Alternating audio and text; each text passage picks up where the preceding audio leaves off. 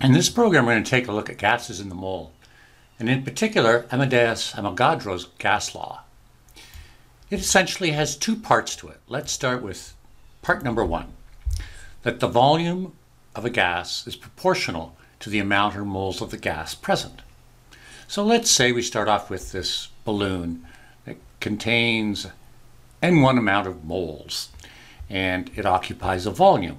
We'll call it volume 1. And here are the gas particles. I'll show 3 of them here, striking the side of the balloon and pushing it out.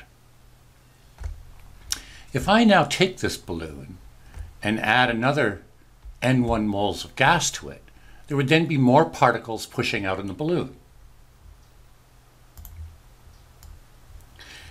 That would then result in a larger balloon. The volume would increase. So we would now have V2, and it would equal twice the original volume because I have now present twice the number of moles present. That's what's meant by this phrase, that the volume is proportional to the number of moles. Let's look at graphically. If I have here my volume and here my number of moles, as you increase that number of moles, you'll increase the volume. Let's look at a mathematical expression now of Avogadro's law. So in the situation when I had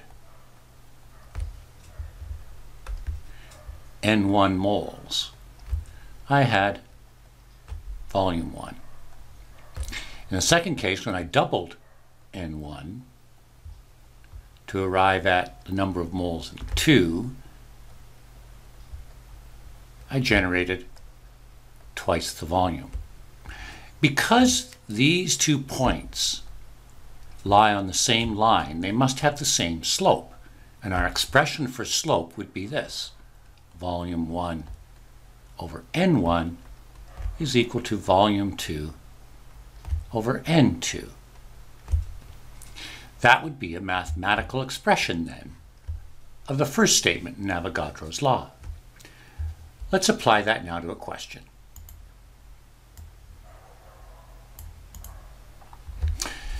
The volume of 0.075 moles of oxygen gas occupies 1.8 decimeters cubed. What amount of oxygen is needed to occupy 2.0 decimeters cubed? So this value here represents my N1, number of moles in situation 1, and this volume 1. We're asked what amount, so N2 is the unknown in this question, and we need to figure out that based on volume 2. Let's put that now into the expression that we have here. So volume 1 would be 1.8 decimeters cubed, 0.075 moles. That's going to then equal volume 2, 2.0 decimeters cubed over N2. Cross multiplying and isolating then for N2, we should get 2.0 decimeters cubed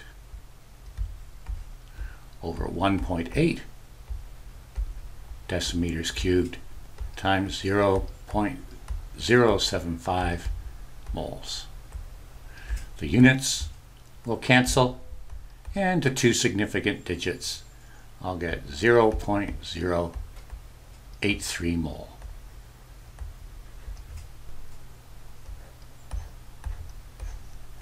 So there's an application of the first statement in Avogadro's law.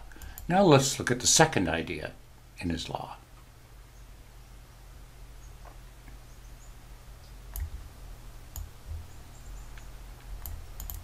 The second idea is that the volume of gas is not affected by the type of gas.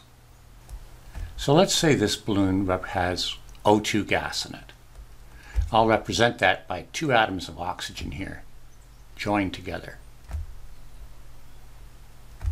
And again, those are striking the sides of the balloon, pushing outwards. And for argument's sake, I'm going to say that the The volume of this balloon is 0.10 decimeters cubed. If I replace the oxygen with, say, something like neon gas, monoatomic, so I would have the same amount of neon gas, so again I'll put 3 particles in of neon, so there they are, and they would be striking the balloon and pushing it outward. Avogadro found out that the volume, since this balloon contains the same number of particles, would be the same.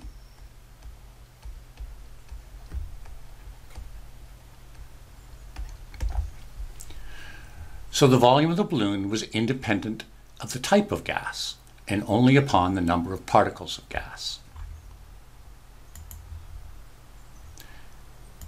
Let's take this idea now and apply it to this question. Deduce the volume of carbon dioxide gas produced by the combustion of 125 cubic centimeters of propane.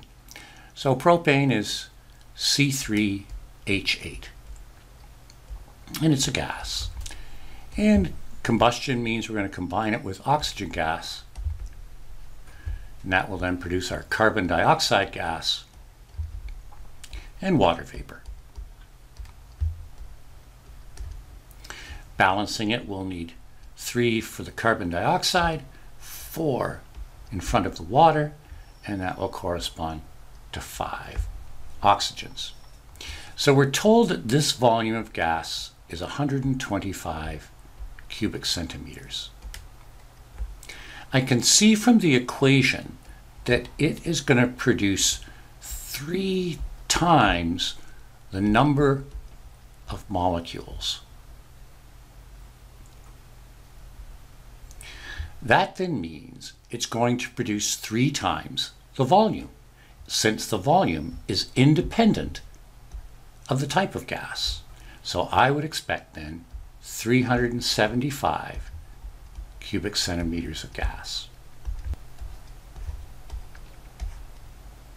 So that's it. 2 key ideas behind Avogadro's law. One is that the amount of gas is proportional to the volume of the gas, and the second, the volume of gas is independent of the type of gas.